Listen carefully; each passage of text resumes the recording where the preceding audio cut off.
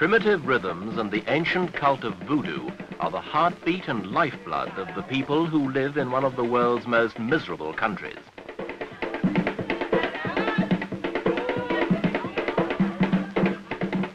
This is Haiti,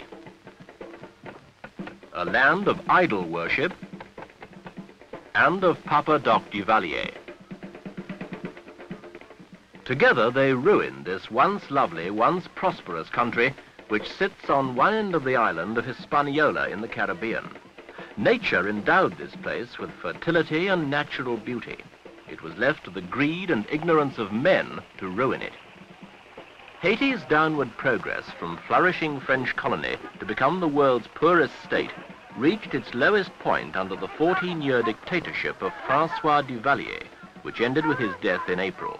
Duvalier's legacy to Haiti is poverty, ignorance, disease, and misery.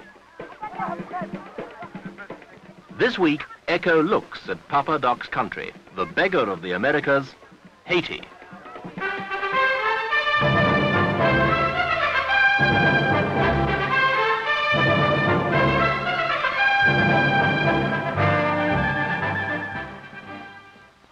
Life is not only meager in Haiti, but short. Malnutrition and ignorance combine to limit life expectancy to a mere 42 years. The principal medical services in the country were provided by a few volunteer teams who fought a losing battle against the power of voodoo priests and witch doctors who hold the bulk of Haiti's 5 million people under their spell.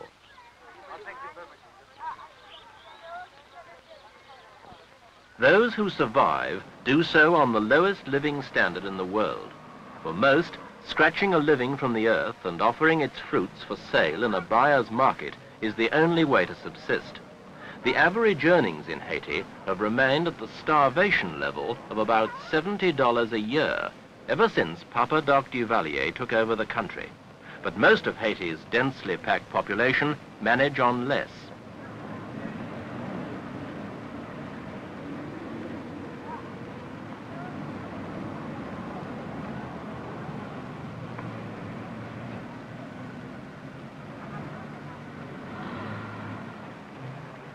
But there is a fatalism about the Haitians which enables them seemingly to live with the violence and bloodshed which have been the backdrop to Haiti's 167 years of existence. A bus ride away in the towns, the same lethargy hangs in the air like mist. Port-au-Prince, the capital of Haiti, was formerly the outlet for the country's rich coffee harvest, which once made this half an island the richest in the Caribbean. Now the town, like the long-lost riches, is decaying.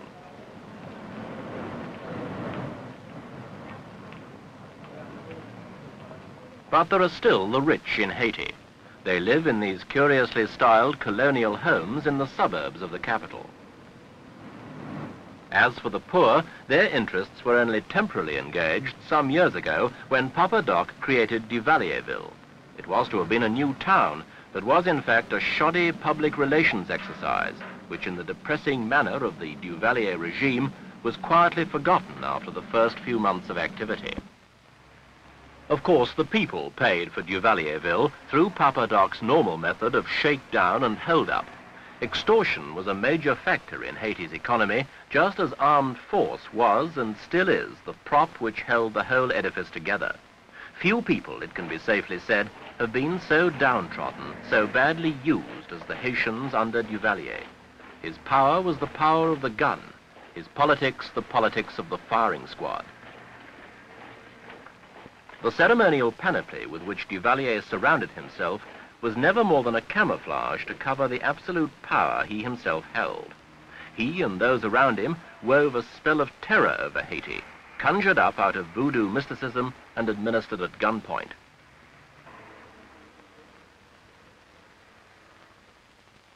Understandably, perhaps, Duvalier rarely spoke to visiting pressmen.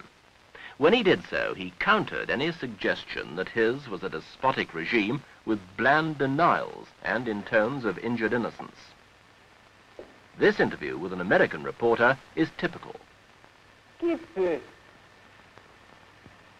Who can stop the American press or à tout autre any other de porter pareille from making accusation. accusations. Il existe des forces de police There are police forces in all countries.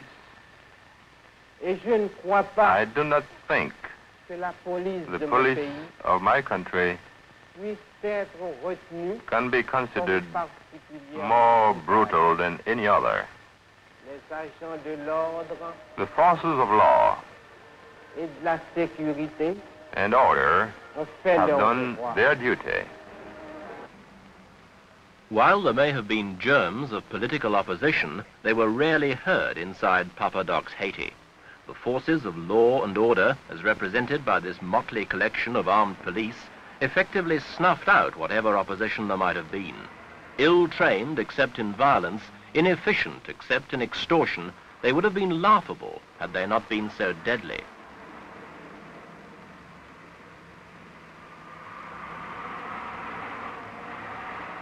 Duvalier himself was rarely seen in the streets. When he did venture out, he always carried a Tommy gun and a pocketful of money, the two extremes of persuasion and equally effective in their ways.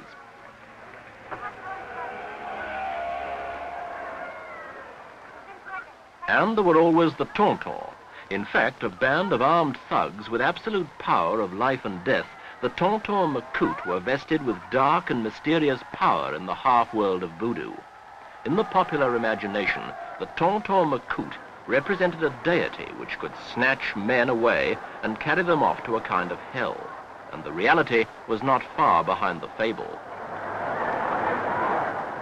It was the Tonton who whipped up the artificial worship of Duvalier and who made a godhead of Papa Doc, the country physician, the sick and ruthless man who ruled Haiti for 14 memorable years.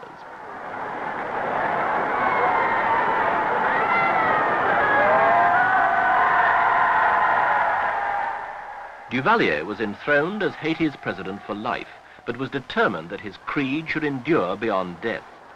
He appointed his son, Claude, as his successor, a move endorsed without dissent by a national referendum earlier this year. For the Haitians denied him nothing. He used his scroll of office like a wand to spellbind the poor and ignorant into the belief that Papa Doc's medicine was good for them.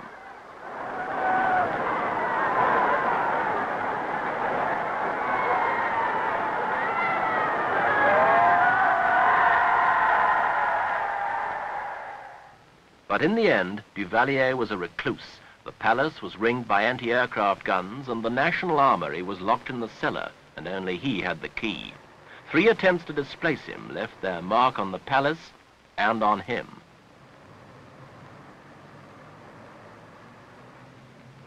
Like many other dictators, he was his own prisoner.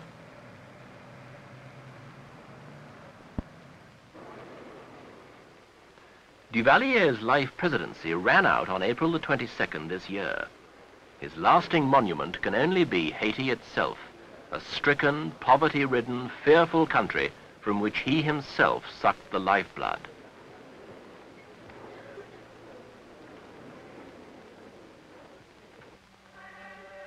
Before he arrived, Haiti was a state of revolution, plot, assassination, and backstabbing. But Papa Doc kicked even that degree of life from it and handed over to another Duvalier a country without a heart or a hope.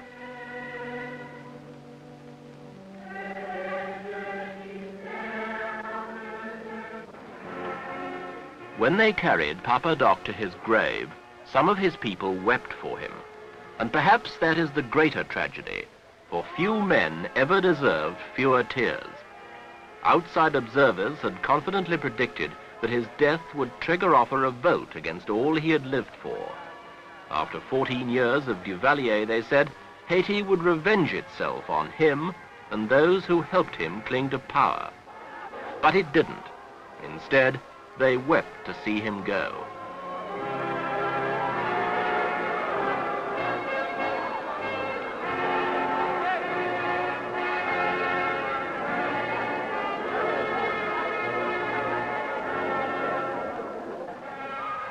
Duvalier is dead.